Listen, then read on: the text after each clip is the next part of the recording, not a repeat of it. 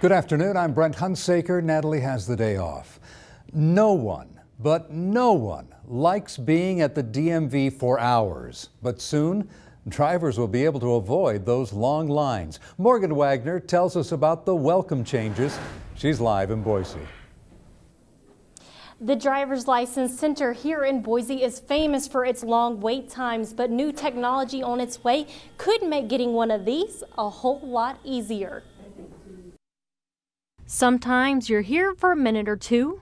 Today was about 5 to 7 minutes, not bad at all. And in the past, I came here just before lunchtime and I waited maybe 2 minutes. But other days it can take hours. We are having wait times that are upwards. Our highest has been upwards of 3 hours. That's not normal, though. On a normal daily basis, like currently now it's 19 minutes, we're in about the 30-minute range on a normal day. On average, 900 people visit the Boise DMV every day. The Ada County Sheriff's Office says they'll be making some updates to their center in Boise throughout the next 30 days that should decrease wait times, including a new numbering system. That new numbering system will allow for remote check-in, and it will also add a calendaring and appointment.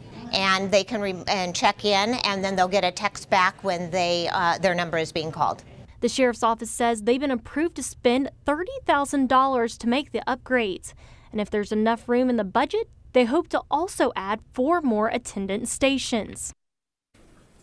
This is also a way for the Driver's License Office to get ahead of the influx for the real IDs, since many of those folks will be coming in here soon to get those federally compliant IDs within the next year or 2. Those IDs will make it harder for driver's license to be counterfeited. Live in Boise, Morgan Wagner, KBOY 2 News.